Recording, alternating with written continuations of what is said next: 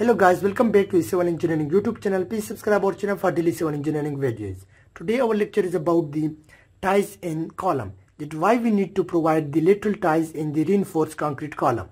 So there are some of the reasons that we need to provide the lateral ties in the reinforced concrete column. Some of the main important reasons are, the first reason is that it prevents the lateral buckling of the concrete column. It prevents the lateral buckling of reinforced concrete column. So it means that it doesn't allow the column to buckle. The ties are the same as the stirrups in the beams. The stirrups in the beam are mainly used to resist the shear stresses, while in columns they also have resist the shear stresses, but they also have other purposes, where the first reason is to prevent the lateral buckling in the reinforced concrete column. Let's suppose this is any column, and this column is being loaded with any distributed load or concentrated load. So upon this loading, this column will try to buckle in the lateral direction. So it will buckle in this way, depending on the support condition. So it will buckle in the lateral direction and it will move outside. So now, to resist this buckling, to avoid this buckling, what we do, we provide the lateral ties in the reinforced concrete column.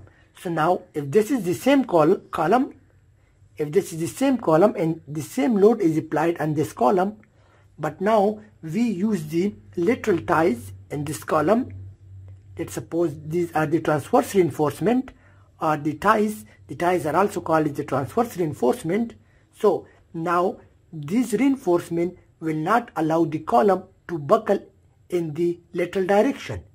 So this helps to prevent the lateral buckling. This is the first reason that why we need to provide the lateral ties in the column. The second reason that why we provide the lateral ties in the column is that it increases the stiffness of the column, increases the stiffness of the reinforced concrete column, stiffness of the RC column. So if I have any column, let's suppose this is again any column, and this column is being loaded. So if this column has the capacity of, let's suppose this is stiffness K represented by K, and stiffness is equal to the force per unit deformation.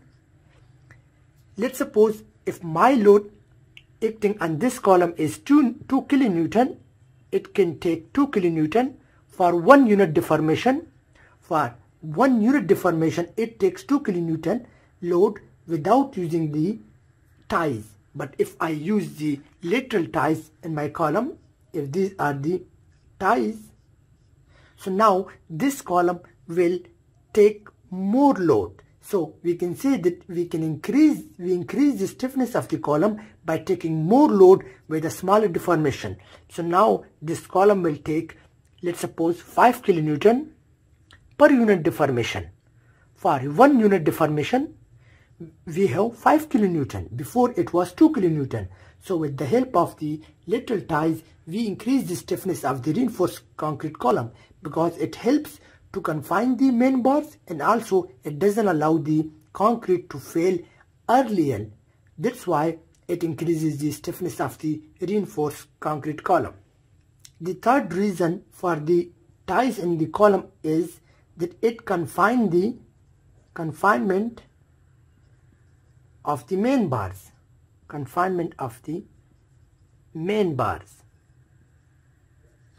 So if this is any column, let's suppose, and this is any load acting on the column. So if these are the, let's suppose these are the main bars, are the longitudinal bars in the column, which takes the vertical load. So if we are using no lateral ties in the column, so these bars, these longitudinal bars, will slightly move upon loading. So these bars will slightly move from its original position, like in this way. It will also buckle, like as I earlier discussed, but it will slightly move from its original position. what happens if I use the lateral ties, if there's the same column with the same loading, and these are the main bars and the columns are the longitudinal bars which take the main load. So upon using the ties, lateral ties or the transverse reinforcement, this will help to confine the main bars. So now the main bars will not be moving from its original position. So it helps in the confinement of the main bars or the longitudinal bars. So these are the main bars, while these bars which hold the main bars in place we call is the ties.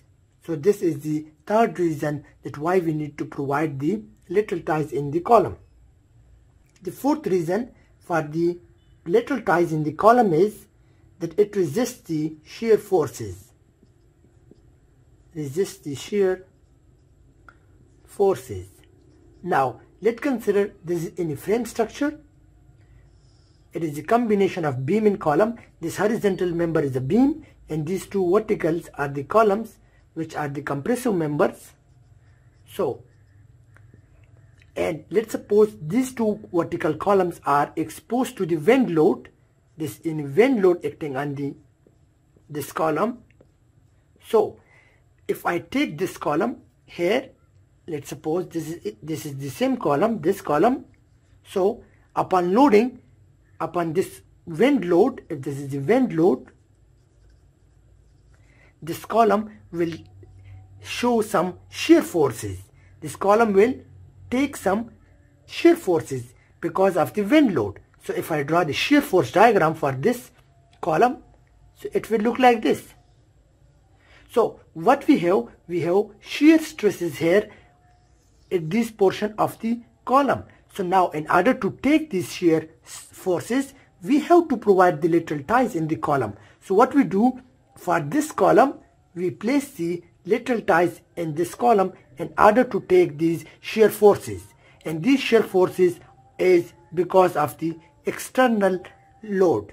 External load may be the wind load or the earthquake load. So in order to take the shear forces, we must have to provide the lateral reinforcement or the lateral ties. So hope you guys understand that why we need to provide the ties in the column, and these were the four main reasons for the ties in the column. For daily civil engineering videos, don't forget to subscribe our channel. Thank you for watching our video.